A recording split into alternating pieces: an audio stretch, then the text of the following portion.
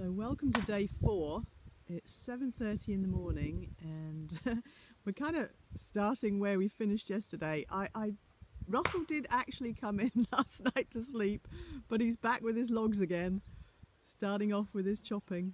So this is a little tip, which is thanks to our friends Chris and Justin in Australia, is how to make your own fire lighters. And because I'm English, I drink a lot of tea. And so we save our tea bags and we dry them out, and then you soak them in a little bit of meths and they make perfect firelighters. So this is our first attempt, and they're at the drying stage at the moment. This is Navara, who's Lisa's little horse. You probably saw her ponying from her yesterday, and I don't know if any of you noticed when I videoed her yesterday, but she's actually missing an eye.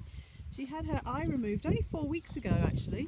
She had, hello darling, she had really bad uveitis in that eye, and she's made the most amazing recovery, and she's back at work, and really she's doing extremely well. And that's because obviously before she lost her eye she was already, you know, had some really good yields and was very well trained, and she's also best mates with Donald, so they often are seen hanging out together sharing. This is the second day of Lisa ponying Hoa, with Hoa wearing the bareback pad and her chaps kind of draped around. If you saw yesterday's, you'll see how she first introduced him to those. The flags. Come away from the flags, good man. Good job.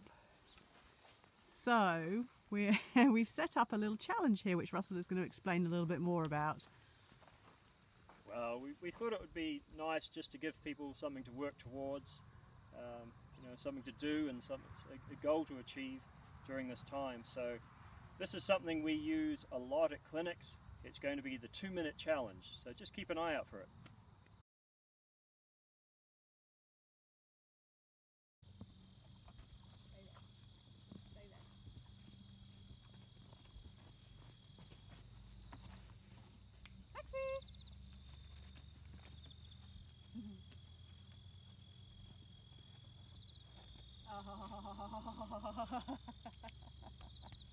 Nice job. We're doing the Lou versus Dennis challenge. How far can Lisa draw him? Go Lou dog, go Lou go, yay!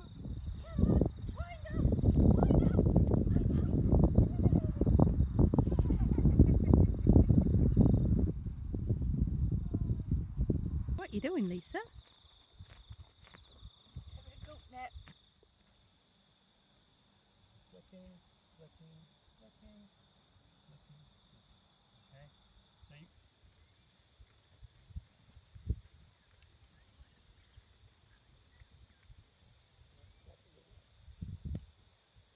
That's another day over at Brumby Farm.